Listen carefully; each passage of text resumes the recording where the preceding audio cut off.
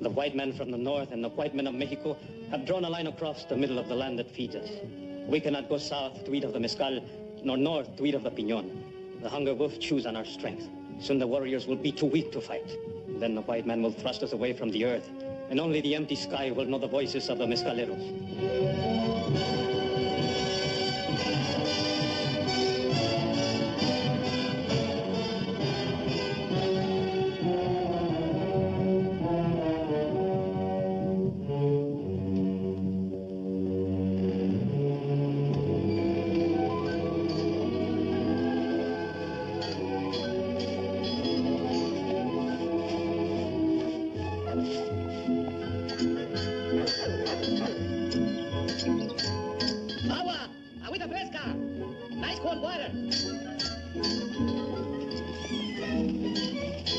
Buenos días, señor Gatito.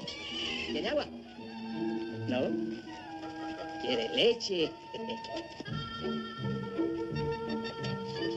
Ven acá, chiquito.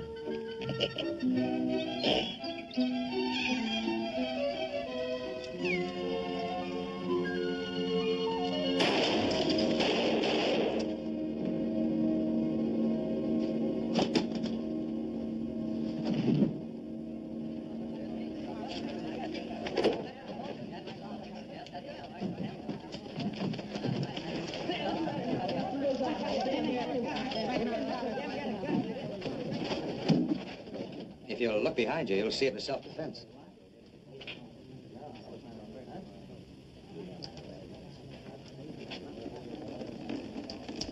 That's right, Mayor. They drew on him. It looks that way. You're clean as far as the law goes, Sam. But you're leaving Spanish boot. I'd like to put it up with the good citizens here. Oh, you're a fast talker, Sam. But the town can't afford to have you around. You win too often. I never heard that was a crime. We won't go into that. There's one thing, though. You're leaving town. That's all right with me. There's no room for a man of my capacities in Spanish boot. You're gonna be mighty lonesome, Joe. You won't be missed. Maybe not, but just the same, you're gonna be mighty lonesome. Are you talking about Sally? I was just saying you'd be lonesome. Just the same, I want you out of here by noon. Morning, Reverend. It is a good morning, Joe. You've done a fine day's work before breakfast. Wait a minute. Look, Reverend, I got a fire to tend. You're mayor as well as blacksmith here, madam. Reverend, you Welsh are funny people. Can't you leave well enough alone? I got rid of one bad element. That's a start. Don't you want a good town? Then you've got to prune the sick branches. Maybe you're right, Reverend. Let's go.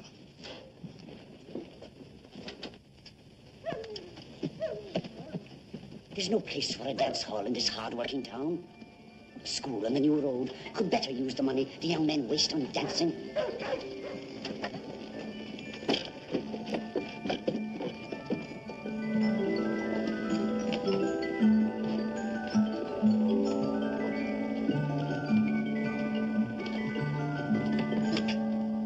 You, someone before us, the laughing woman, whose steps take hold on misery, whose feet lead down to death.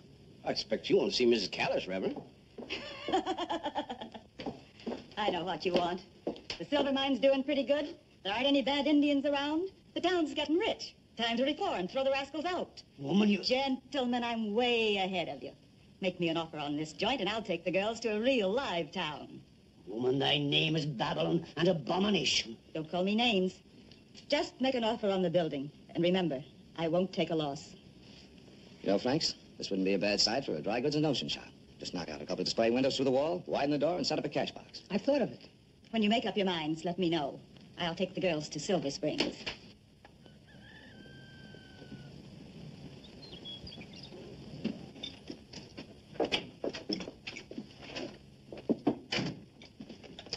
Here you're leaving town, Sam Slick. Maybe so. But my name is Leeds. My friends call me that. I'd always counted you a friend. Sure, Leeds. Sure.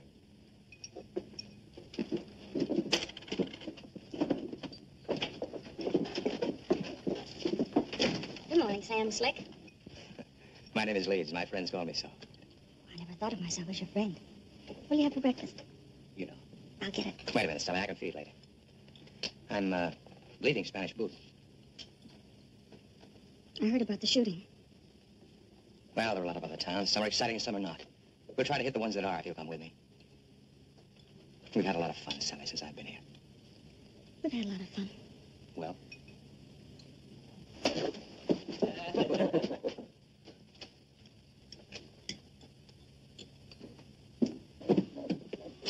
Sam Slick, you know exactly how I feel about you. You're the most excitement, most anything I ever had. But I want more than that. If you mean what I think I mean, the Reverend Griffin would say the words before we leave town. That wouldn't change things, Sam. I'm thinking about the roses. You know, I'm probably the only girl in the world that ever had a man send 200 miles for roses for her birthday. Pretty wonderful to think about. But how did you get the money, Sam? From Roy Warren playing Monty. He was on the up and up. I didn't think so. You played with him again last night. Now he's dead. You heard he drew first. That's got nothing to do with you and me, Sally. It's got everything to do with us. They're kicking you out of Spanish Boot. They'll kick you out of the next town. I want no part of it.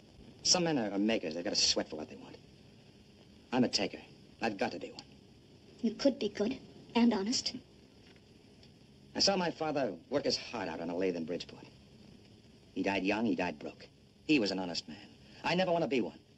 I'm just honest enough to tell you that, Sally, and still ask you to come with me. You'll have to go without me, Sam. Maybe I'm selfish. All I want's what every woman wants. A home, a place in the town where she lives, and an honest husband. Yeah, it all adds up kind of dull and tame, like Joe Madden. Don't be mad, stupid. I'm not talking about Joe or anybody else. I'm talking about how I feel. Can't you understand that? Yeah, I'm beginning to understand a lot of things. I didn't see how the cards were stacked. It seems Joe Madden has a lot more reason for getting rid of me than I thought. I'll stick around a while. As healthy a burro colt as I ever did see, Chacho. He runs so much, he jumps so much, maybe he's nervous, maybe. Huh? Ah, that's a healthy disease, a good disease. A few years will cure him.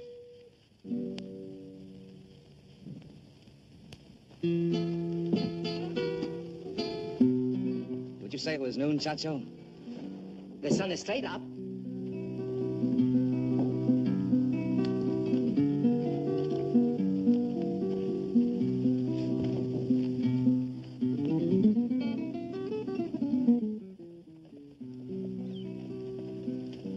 Sam.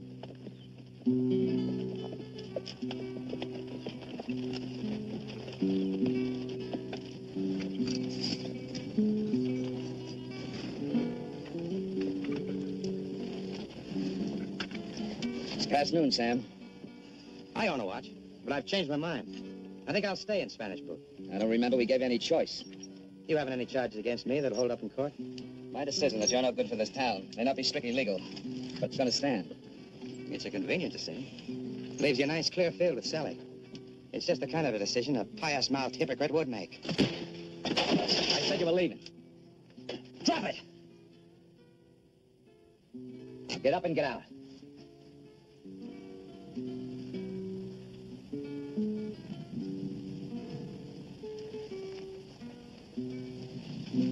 Look, Sam, this isn't between you and me. It has nothing to do with Sally. You're going just like Betty and her girls because you're no good for the town. And the town has no use for you. You wouldn't send me out without my gun. The road to Silver Springs is safe enough. The only place that isn't safe for you is Spanish Boot. Now, if you can hurry up and catch the girls. There'll be good company for you on the road.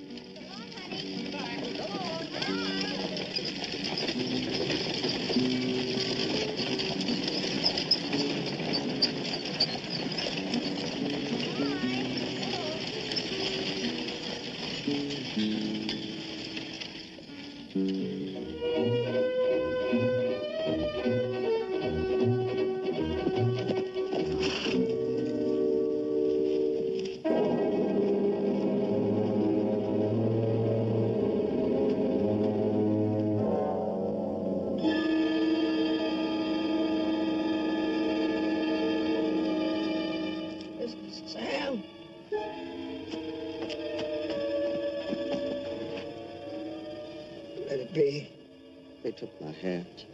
Apaches. Mescalero Apaches. Mescaleros? Yes. They're back over the border. There's a lot of them. Mescalero. 100. Maybe 200. They came down out of the rocks like ghosts. They're bad. They say so themselves.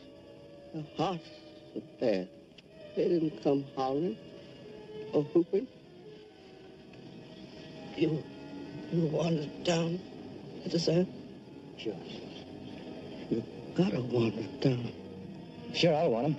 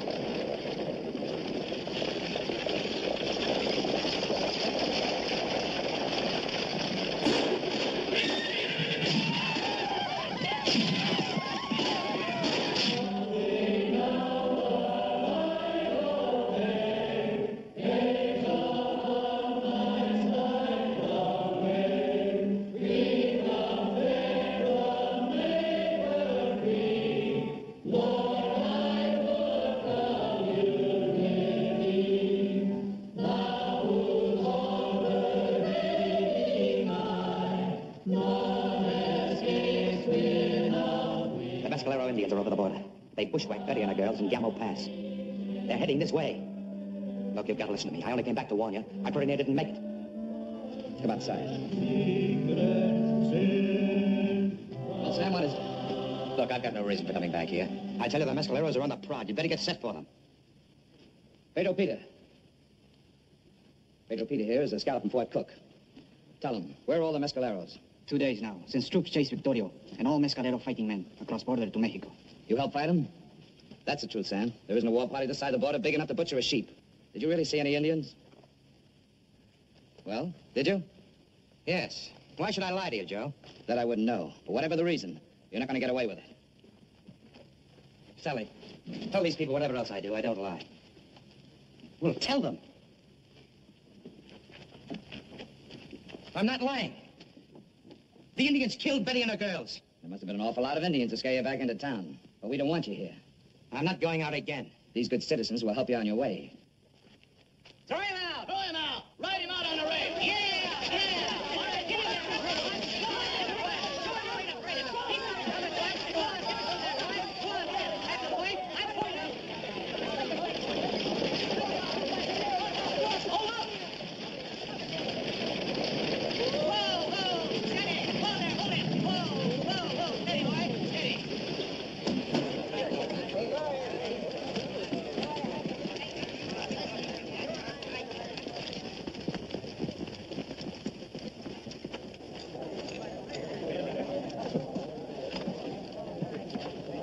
Here, give me a hand. It's an Apache arrow. They were ambushed. I guess you were right. When this is over... When this is over, you're leaving town.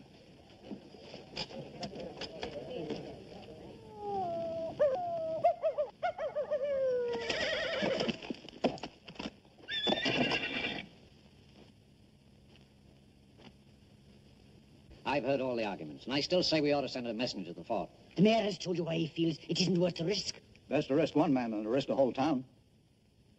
Well, since most of you are in favor of sending word, who would like to take a little ride? I'll take that little ride. You're kind of young, aren't you? The kid can ride. How do you know? I ought to know. I'm his pa. There may be a big war party out there.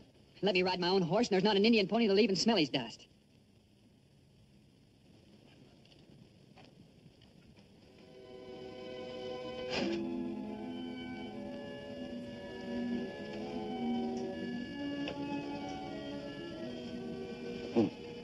You needn't hurry.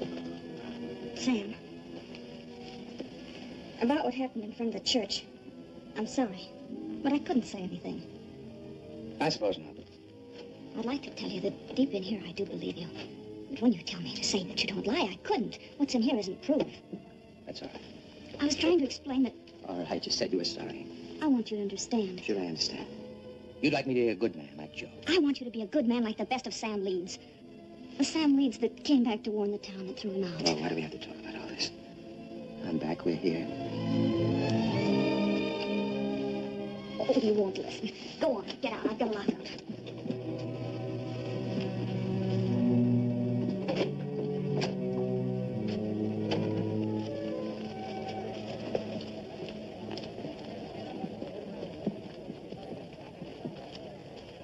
Where's he going? To the fort. Do you think the kid can make it? Maybe. Maybe not. You talk well. Maybe you'll talk to the mayor. What about? The Lieutenant Glidden told me to wait for him. Tomorrow he comes here. Why send the boy? There's no sense my talking to the mayor. You are a white man. But a white man that other white people don't believe. What boy were you talking about? Bert Keane. The scout felt he might get killed? That's roughly it. And you wouldn't even try to talk to Joe? He wouldn't believe me. Why should he? Even you wouldn't tell him I was truthful. Good luck, Bert.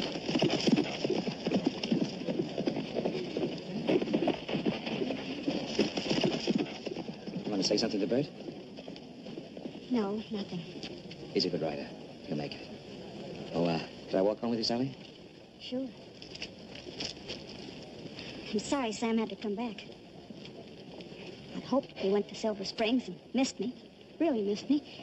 Get a job and make good and send for me. That can still happen, Sally. Well, I thought maybe he'd changed when he fought his way back to town. But he hasn't. He's still Sam.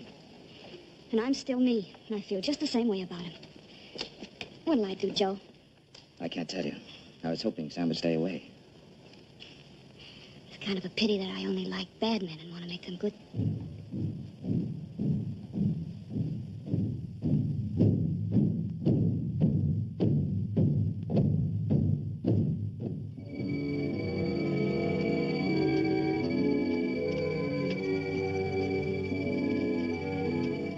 back by now.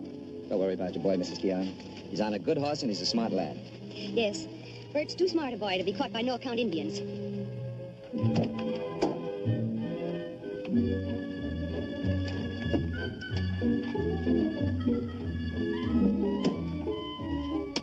Caramba, Josura, ¿qué pasa?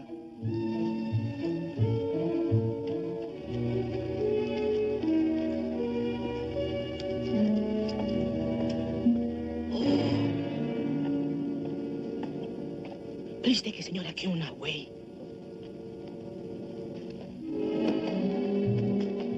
Please, Mrs. Keon, please. Go through. Oh, no. Please. Oh, no. Oh,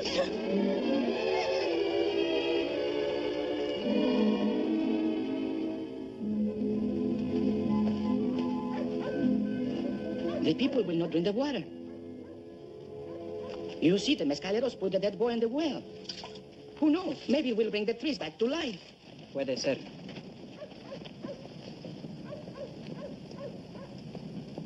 Are you thirsty? But it is the law of the Apache. No touch the dead. No touch the things that touch the dead. Come on in, I'll get your beer. White men have law. No beer. No whiskey for Indians. That law doesn't obtain now that you can't get drinking water. Come on.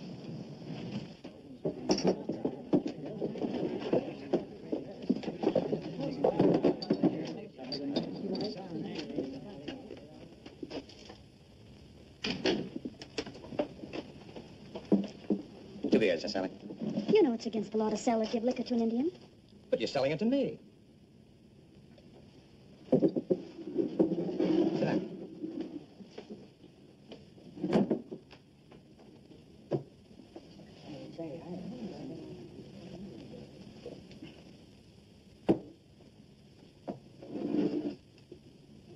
Go on, I just had one a little while ago. Those are too high. You can't fire out, but they can scale the walls. And there are too many windows, and too few of us. There's no food, no water, no bandages. The fighting men, the braves of the Mescalero, they'll come through the windows.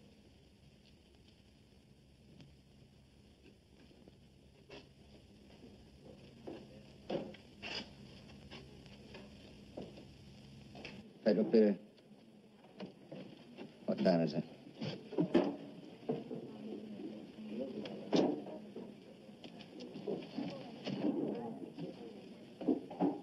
The big stick and the little stick point to the west. 9:15.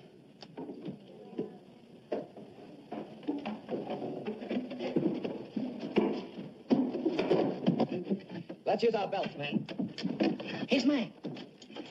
Always felt as a good American custom wearing two belts. One for your pants, one for your pistol. I need a belt. You wear no pants. All right. You're pretty light. Scramble up here while we hold it.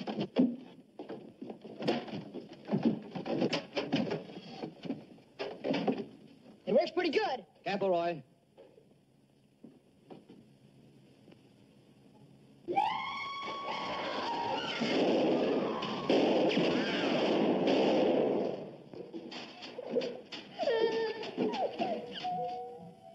They begin.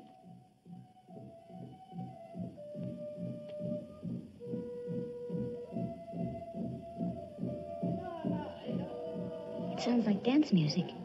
It's the vile music of the heathen. Our guests seem to be having a ball outside. You've had enough. Take a spell.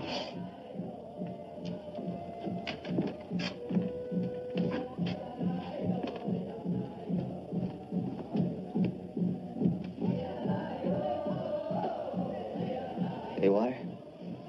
Not a drop. I'm not really thirsty. It's just the music. Yeah, guess you might call it that. It is the music of drinking. The tune for the Tiswing, the Apache whiskey that makes them brave. I've heard of it. You'll know more about it after tonight. You didn't kill Victoria. When that music changes, watch the windows. You see, they don't drink to get drunk. Their drinking is like praying, and then they kill. He's telling me about the Indians. Heathen. I know their cursed belief. That 1,000 dead men will rise to take the place of those that die. They're not praying. It's only an excuse to kill. No, you don't know them. Apaches are a dying race. Their women are bare. There are no children in their hogans. And now Victoria has given them hope. Songs to sing. Music to dance to, and a belief that if they kill and die, they can have 1,000 sons. Warriors' sons to fight us. Ghost warriors. The young Apaches bring to this wind for not to feel pain. Not the pain of a wound. Not even the pain of dying. They will come to kill you and to die. I better tell Joe Madden. Joe. The lieutenant says this is some kind of religious tomfoolery. They're trying to get themselves killed. Just to breed ghost warriors, something like that. I've heard about it. And we've got to listen to the music. When it changes, that's when they come through the windows. I better tell the rest.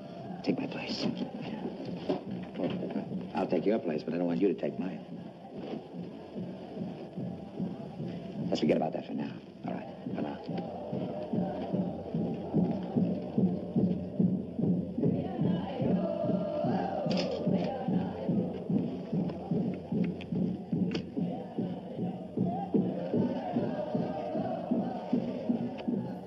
As a friend of the army talked with the forked tongue of a lie. Are his words like ashes that the wind can blow them away? I put my hand on the white man's book. I fight for the white man. What is an oath to an Indian? A great deal more than to most white men.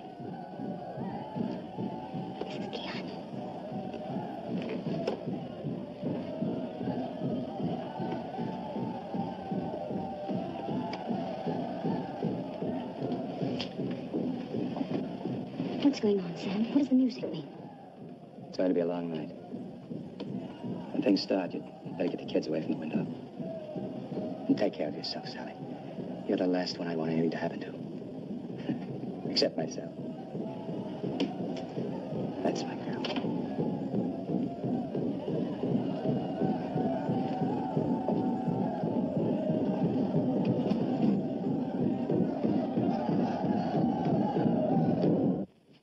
That's it. That's it.